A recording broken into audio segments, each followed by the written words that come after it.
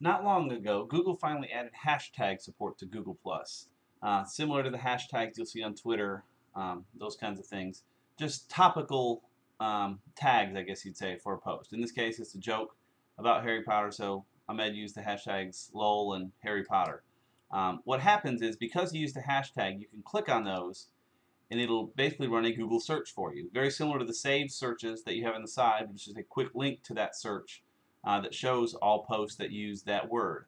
Now, it's worth mentioning it doesn't necessarily look for posts that use that hashtag. It'll look for any post that has the word Harry Potter all as one word together, with or without the hash symbol. So you'll sometimes get some results in there that they didn't tag it that way, but it tied into it. Um, you can see those here. Again, his post showed up first because of the way the search algorithm works here, but if we search for most recent, he still may be first.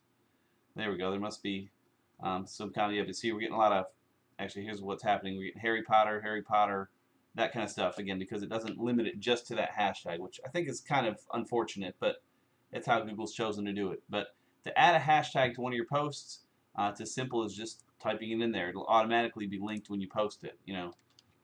I could say I love Google Earth and maybe do it, just Google Earth like that. Whoops, helps me spell it right. Post the rest of my post. I believe you want to leave spaces on both sides to make sure it picks it up as a hashtag. But when I publish that post, that'll be linked to a search for Google Earth and would give people basically this page where it shows, all the stuff about Google Earth. So that's hashtags in a nutshell. I'm sure Google will continue to finesse the way they work. They've just been out a week or so. So they'll keep tweaking that, but that's the basics of how they work for now. Thanks.